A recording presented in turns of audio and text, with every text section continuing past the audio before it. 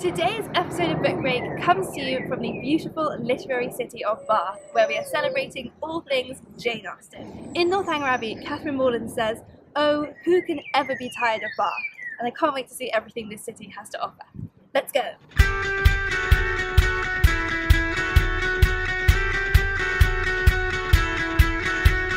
Let's start in the pump room, as that was where Catherine Morland was first introduced to Bath society, and where she came rushing back in the hopes of bumping into Mr. Tilbury. It's the centre of so much of the action in Northanger Abbey that I can practically see Jane Austen parading up and down the room, observing people for inspiration for her cast of colourful characters.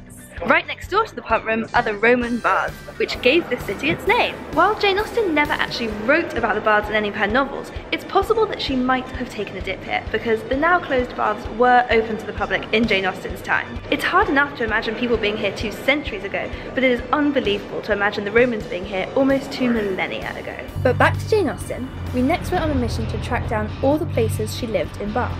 You'd think the whole city would be shouting it from the rooftops, but actually, of all the places around the city that Jane Austen lived, this is the only one that has a plaque showing off that she lived here. Apparently this area was the red light district of Jane Austen's day, so it's a little bit awkward that that's where she, her mother and her sister ended up living for their final stay in Bath. In Jane's letters to Cassandra, she talks about walking around the Royal Crescent to get some fresh air, and it's not hard to see why she chose these views. Now this is Great Pulteney Street, which back in Jane Austen's day was just called Pulteney Street, and you may recognise as the street where Catherine Morland stayed in Northanger Abbey. We are now here on Milsom Street, which in Jane Austen's time was the most fashionable shopping destination, and fans of Persuasion will recognise it because it's where Anne saw Captain Wentworth again in Bath for the first time. And Union Street is even more exciting because this is where Anne Elliot bumps into Captain Wentworth right at the novel's end, just in time for them to declare their love to each other. Sally Lunn's buns are so famous that even Jane Austen wrote to her sister about them. That's how good they're supposed to be, and I really wanted to try one, but I left my purse behind. And of course, I've been saving the best till last, the Jane Austen Centre, where you can learn all about Jane Austen's life and her family, and even try on some of the clothes.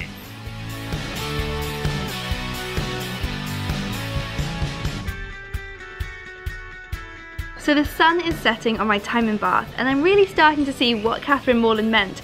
Who could ever be tired of Bath?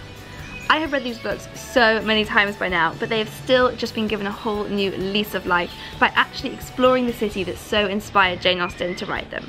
No better way to end the evening now than to snuggle down with the ITV adaptation of Northanger Abbey. So don't forget to hit that subscribe button for new videos every week. See you next time!